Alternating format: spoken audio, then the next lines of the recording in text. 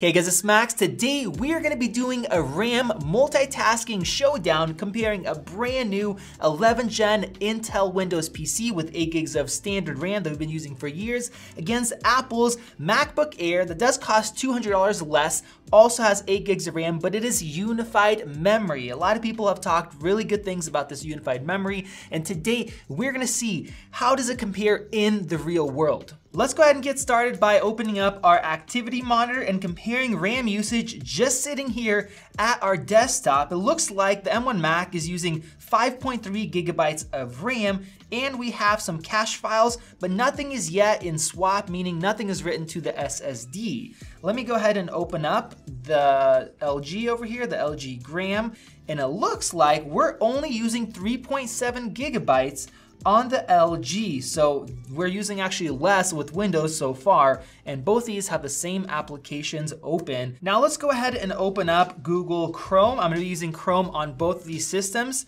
that way we keep it fair. And let's go ahead and open, say, maybe 5 different websites, just so we get a kind of a standard baseline usage. Let's go ahead and open up a YouTube video. How about this positive jazz, just for some background music? Let's open up maybe a stock chart that might auto update in the background. And then let's do Google Drive. This typically takes up a fair bit of RAM since I have so much stuff in my Google Drive. And let's just go ahead and scan all the way down so you guys can screen grab what I have saved in here. And let's see how fluid this is. So far, with 5 tabs open and not much else, the experience is very similar. And then let's quickly just flick through some of these tabs.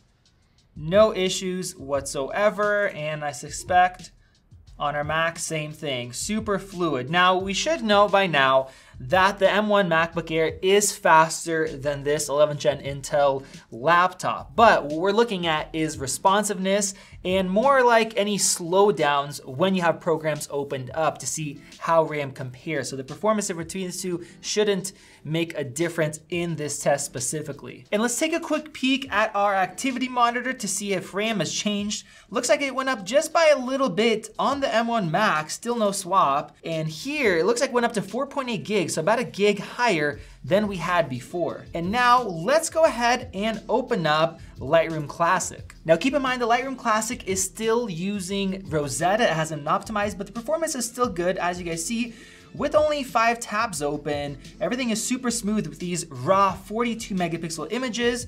I suspect the Intel system is also gonna be super smooth, zooming in there, no issues. Let's go ahead and flip through a few of these photos. Each one has a ton of effects that have to be done as I flip through.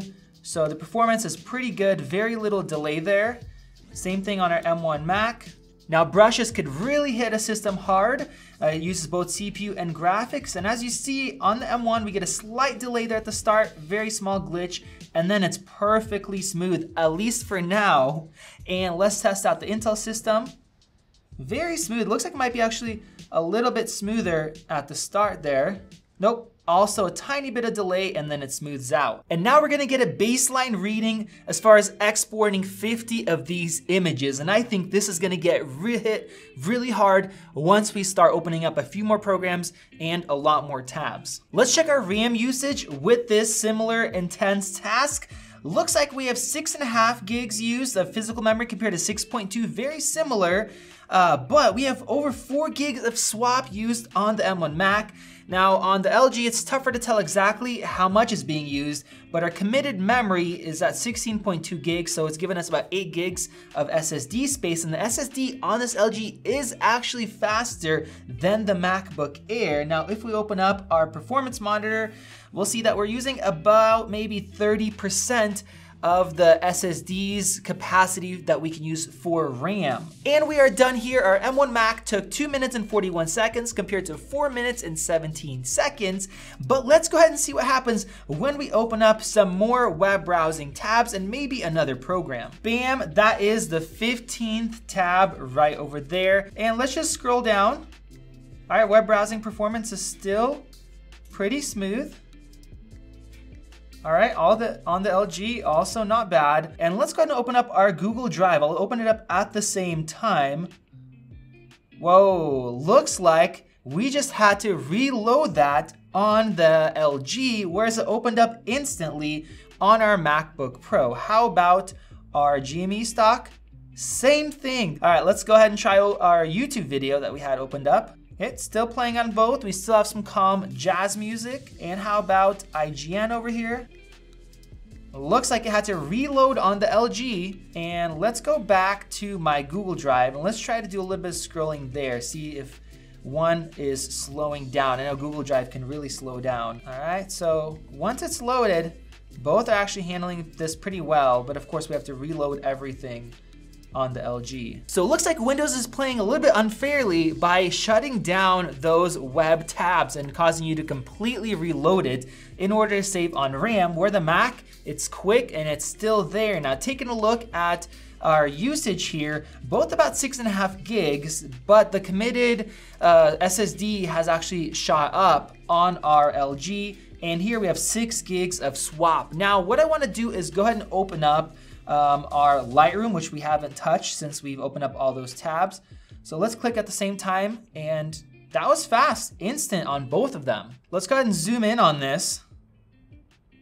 Very similar, maybe a tiny bit of lag on the LG, and let's flip through our photos. Looks like the LG's probably about the same, so no problems yet. Now, what if you need an additional professional application? I'm gonna go ahead and open up Photoshop here, and now I'm gonna open up just 5 of these raw images without any effects on both systems. And let's see what kind of performance we get with these images opened up, so no issues.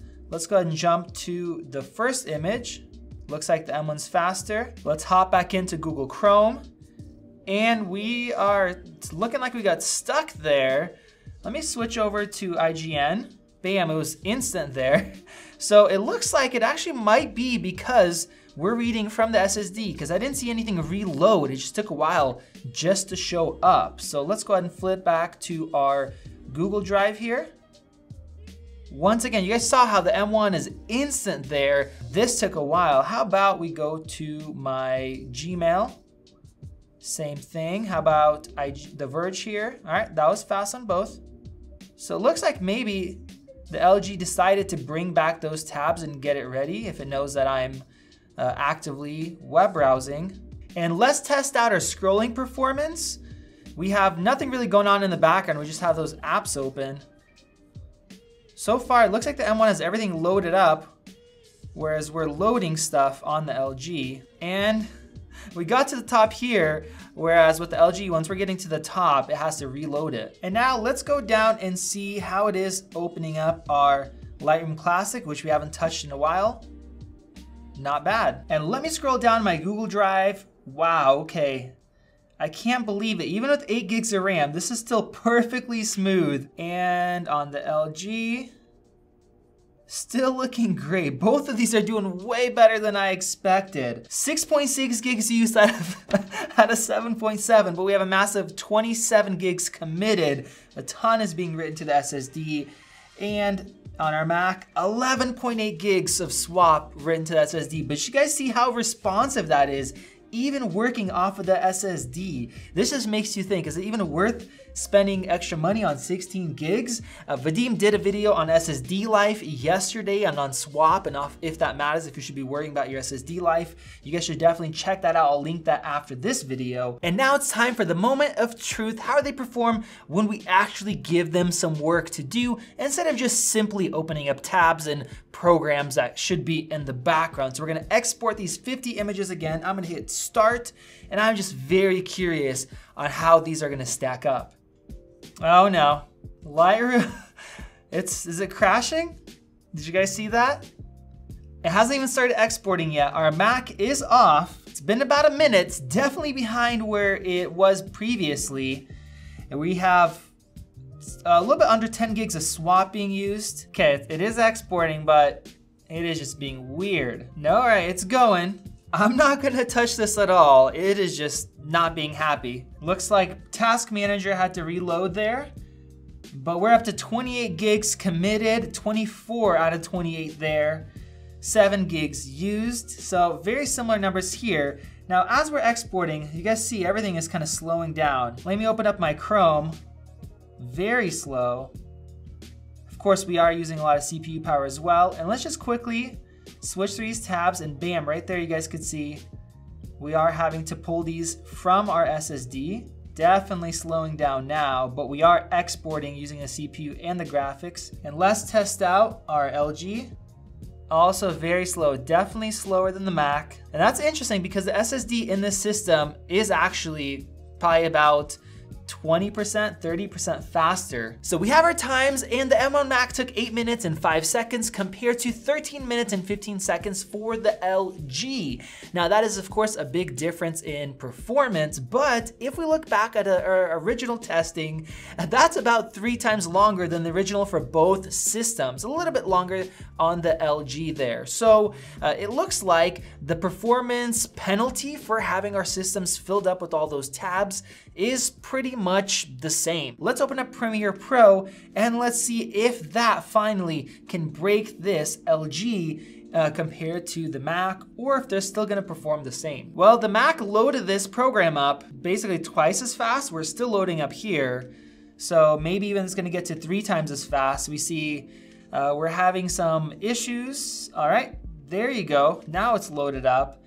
And I don't think that this LG can play it back up full res, but it could do that at half. So let's set both to half and let's hit play.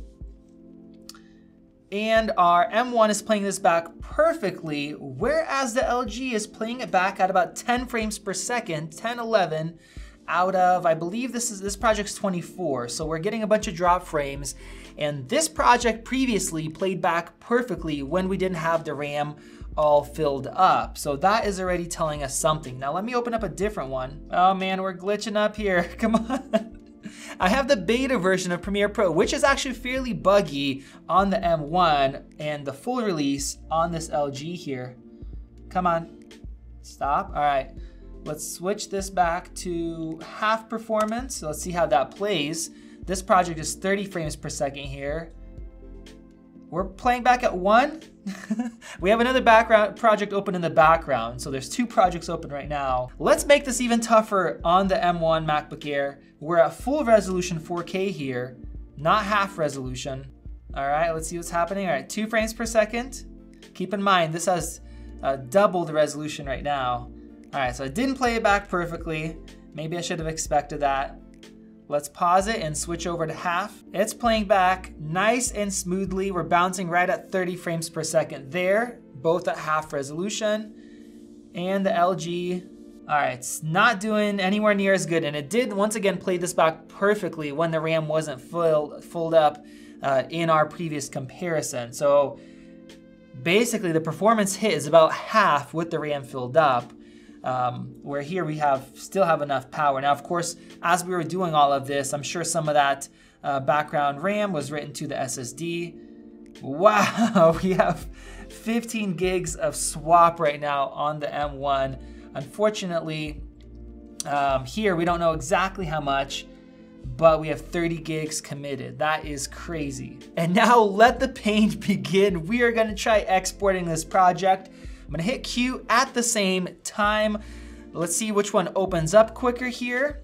I don't know, maybe they're both quite slow, definitely slower than before. Oh no, the Windows is freezing up on us. All right, bam, looks like the M1 opened quicker, and that's interesting because previously the LG opened up faster. And let's hit start. Now, previously the M1 was a lot faster, we already know that, but we wanna see the difference in performance with RAM filled up. All right, wow, okay, this is crazy. I did not expect this to be happening. It looks like our M1 is almost as fast as it was without anything loaded up, whereas the LG, instead of 30 minutes, it's gonna take about an hour and 5, an hour and 7 minutes. All right, guys, I did not wanna wait that long for the LG to finish up. So let's go ahead and do one final test. We have a bunch of stuff loaded up: Premiere, Lightroom, Photoshop. Let's go ahead and open up our Chrome here. All right, so I'm on Google Drive there. Let me switch over to Google Drive here. And let's see, after all of that, actually I'm very curious, how much swap is used here on Activity Monitor? 17.9 gigs, almost 18 gigs is used up of swap. That is absolutely insane. So let's go ahead and switch through some of these tabs. So our video is still playing. That looks like it maybe completely reset. Another reset there. Emails resetting. Okay, that actually completely reloaded. That wasn't just pulling from the SSD. So looks like Windows and LG completely got rid of all of these pages. Yeah, I'm seeing the little loading icons right there. So they were not able to keep it over. That just pushed it too far, where now you have every single page is reloading because we had all of those programs open. Once we started exporting, it killed it. But it's still impressive that the system didn't crash. Let's take a look on our MacBook. Okay, that's playing. Look at that, look how fast. Let me go even faster than this. Okay, a little slower in that tab. Wow, okay. No reloading. I think one tab was slower, everything else. Excellent. And then of course let's try going back to Lightroom. Took a little bit longer than last time. That right there opened up quickly. So what is the verdict? Well, first off, the LG with 8 gigs of RAM running Windows actually performed better than I expected. You know, at the start, when we started loading up different tabs, yeah, it was a little bit slower with 15 tabs open in Lightroom than the M1 MacBook Air, which stayed perfectly consistent, having 5 tabs open with nothing else, and having 15 with Lightroom, but the difference wasn't that big. Now, as we added on more and more programs, when the task got tougher, we started to get a bigger gap between the two, ending up in Premiere Pro, where the M1 MacBook Air still stayed almost as good as having nothing else opened, and the export was almost as fast compared to LG, where it really slowed down. And then of course afterwards, those tabs, they were just trashed at that point, where the M1 still was able to open up quickly once we were done with the export. So overall, yes, we have a difference. It's not as big as I expected. And one thing I want to note, when I compare the MacBook Pro with 16 gigs of unified memory compared to the Dell XPS with 16 gigs, that was a much shorter test. But we saw a bigger gap where the 16 gig M1 actually stayed basically the same performance, even loaded up with a bunch of stuff like in this video, whereas the Dell with 16 slowed down quite a bit. So it seems like 16 gigs is really the sweet spot, and that's probably what I would recommend. Now, if you're somebody that is wanting to buy an M1, or you already did and you're worried about SSD longevity, Vadim did an excellent video right over there. You guys should definitely check it out.